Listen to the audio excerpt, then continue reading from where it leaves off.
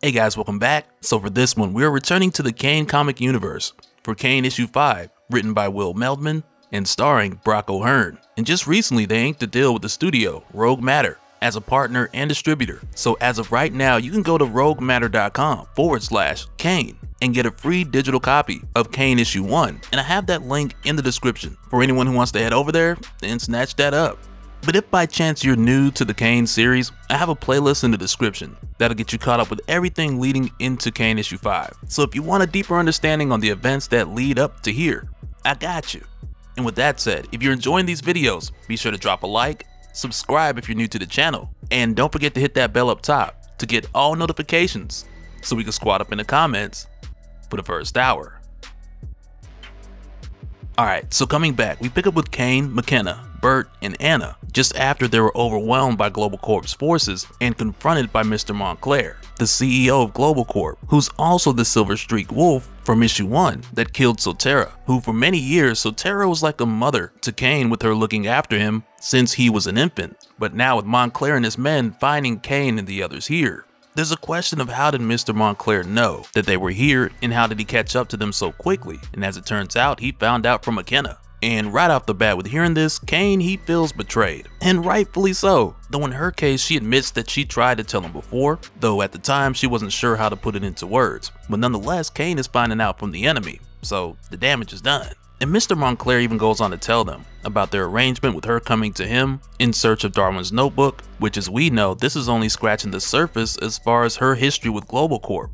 And for a moment here, Mr. Montclair asks Bert, who is this young man? Because he has his suspicions of Kane being the prophesied chosen one. But at the same time, he's kind of like, nah, I doubt it. So when Bert tells him, like, oh, he's just some mercenary I hired for the job, and Mr. Montclair buys it. But when one of his men brings over Kane's axe, which like we saw had been blessed with a divine moonstone, in addition to it being a rare weapon before that. This again stirs the curiosity of Mr. Montclair, but he doesn't say too much about it. He just gives Kane another look, and he tells his men to throw everyone in the jeeps. And as they're heading to the next location, Kane's grandfather, Bert, lets him know that the different pantheons can recognize their own. But because Kane is unique, he's a descendant of Achilles, with no weaknesses to silver, this makes him impossible to detect. And on top of that, the fact that he was a miracle child that was 3,000 years in the making, this just lends to the idea of someone like Mr. Montclair looking Kane right in the eye and still not knowing who he truly is. But along the way, their Jeep gets stuck in the mud, and Mr. Montclair, he doesn't wait, so he just has the Jeeps in the back, holding him, Anna, and McKenna go around. But while Kane and Bert are here with these guys who are trying to get the Jeeps unstuck, a ton of fire arrows come in from over the tree line, followed by more members of the Bree tribe, who've made their way here to come to the rescue. So Kane quickly uses this distraction as an opportunity to take out the driver. And soon after we find out, these additional Bree tribe warriors were brought here by Anna's daughter, Naomi. And prior to this, they filled her in about Kane passing his trial at their temple. So she knows that he has the tribe's approval, but right now her main concern is saving her mother, which for the tribe is their top priority because Anna is their chieftain. So not long after, they make their way to the airstrip. And right here, Bert makes sure to tell Kane that no matter what happens, he needs to get on that plane, get his axe back,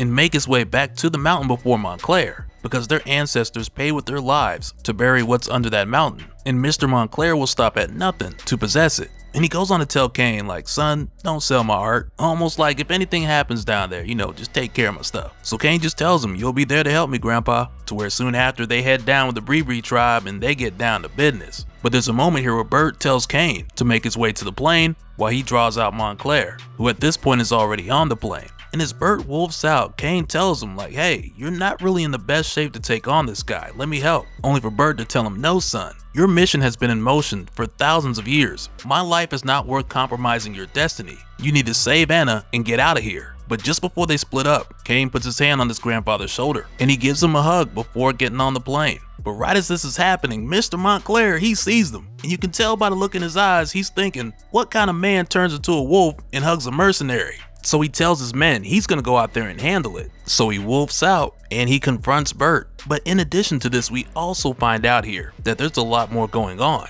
Because prior to this, Bert killed Montclair's father. And even though Montclair's had the opportunity prior to this to attack Bert and act on his desire for revenge, it seems as if the only reason he didn't go after him before was because he planned on doing this after uncovering his ancestors' secrets. But after Bert got away, only to come back for this attack, Montclair is just like, we're gonna settle this now. Meanwhile, inside the plane, Kane is joined by Naomi, Anna's daughter, who tells him to show her that he's the man her tribe believes that he is. And it's not so much the case of Kane having to prove himself. The tribe already told Naomi Kane passed his trials, so she knows he's capable. But it's more of the case where she's reiterating what she said before, when she told Kane that her tribe will stop at nothing to ensure the survival of their chieftain.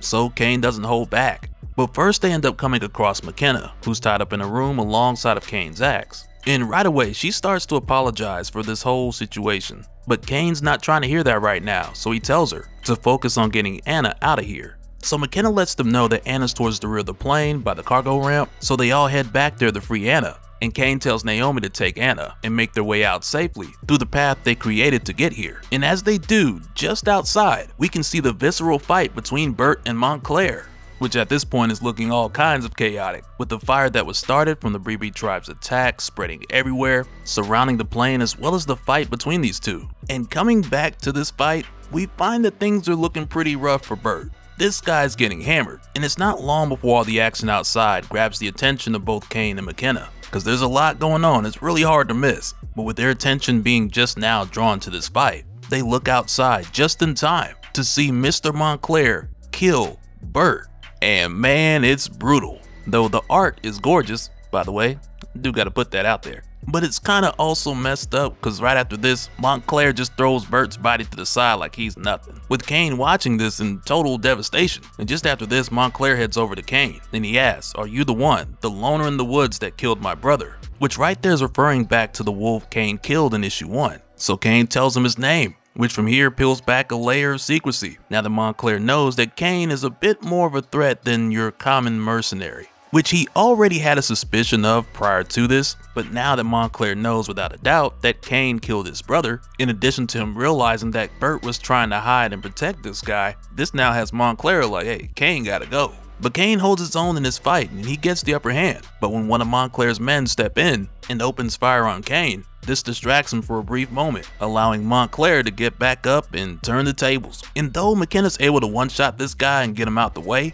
Kane on the other hand, he just gets wrecked. And all just cause he let his guard down for a couple seconds. So Montclair just throws Kane out the back of the plane, taking his axe and McKenna while leaving Kane here to die. But while he's laying here and bleeding out, he sees a light come down from the sky, where out from it, descending from above, he is approached by none other than the woman who raised him, Sotera, which at first comes off as like a miracle of sorts, but it's here where it's revealed to us that Sotera is Zeus's daughter, the goddess of safety and deliverance. And as she appears, it's kind of laid out here like the creation of Adam painting, which is pretty cool. But because her time is limited here, she needs to act quickly to bring Kane a message that she can only deliver by showing him more so than telling him. And to do this, Kane needs to die first. So she drives her spear right into his chest, only to call him forth out of his body and take him on a journey throughout millennia past, so that Kane can understand the gravity of what he needs to do by learning about his ancestors who came before him. And at the same time, with this starting in Ithaca, Greece 3,000 years ago, it also shows us how even back then, there were moments where Sotera was looking out for Kane's ancestors, with this being their kingdom.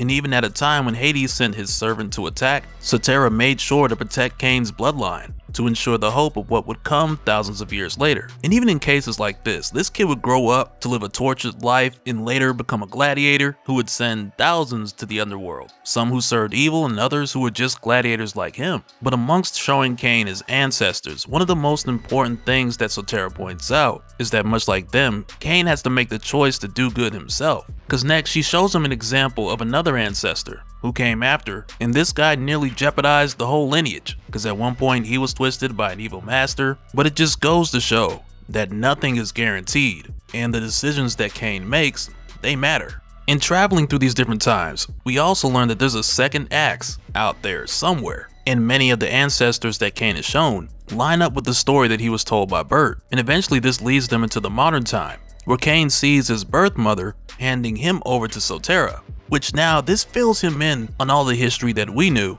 and it takes it a step further by revealing to Kane who Sotera's truly been this whole time. But the history lessons cut short when we see there was someone searching for Sotera who's now caught up with them here.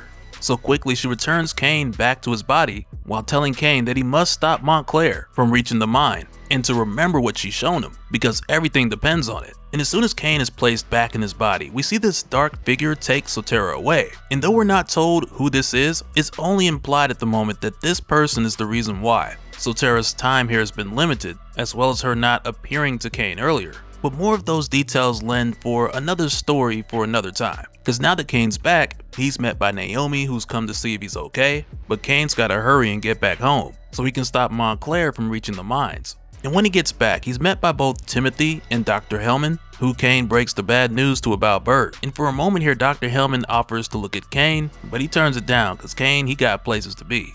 And next, Timothy pulls Kane to the side to let him know that his grandfather left him 100% of his estate, which he had set in place before they left. But again, Kane doesn't have the time for this right now, so he tells Timothy that they'll take care of the paperwork later, and he asks him what's the status back over in Eagletop. So Timothy tells him that it's gotten bad. Global Corp has instated martial law, which pretty much means going forward, Kane's gonna run into quite some resistance. So next, Timothy takes Kane back over to the armory, because all these rare weapons that his grandfather left behind, they now belong to him. And some of them Kane even recognizes from his brief time travel history lesson with Sotera. So yeah, throughout this armory, there's an assortment of weapons that go back thousands of years. So hopefully this will give Kane what he needs to take the fight to Montclair and Global Corp.